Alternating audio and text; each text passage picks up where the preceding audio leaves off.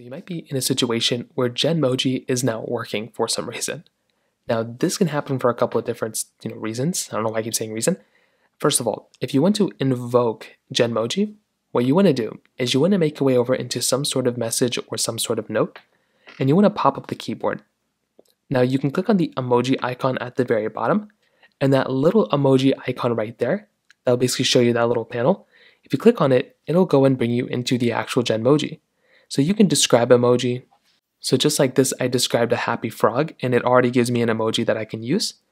Now, a big thing to keep in mind is that you have to go ahead and be on Apple Intelligence, and you have to have an iPhone that supports Apple Intelligence. So an iPhone 15 Pro or iPhone 16s support it. If you don't have those iPhones, that's not going to work for you.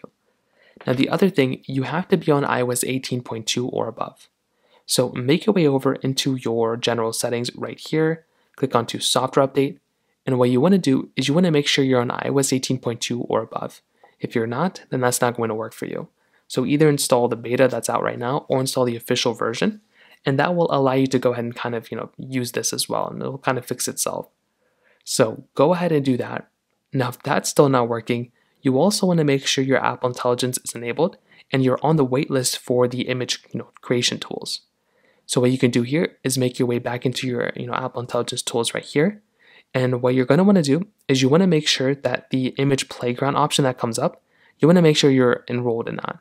So in my case, I'm already enrolled in it, but if a little pop-up comes up and says something like that, you want to go ahead and enable that, and that will allow you to go and have Apple Intelligence as well.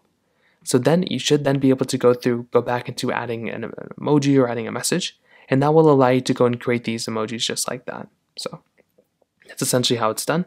If you have any other thoughts or questions, let me know in the comment section below. Hit the like button, that would mean so much, but definitely hit that subscribe button. More importantly than everything else, I love every single one of you guys. Hopefully I'll catch you guys in the next video. Peace out till then.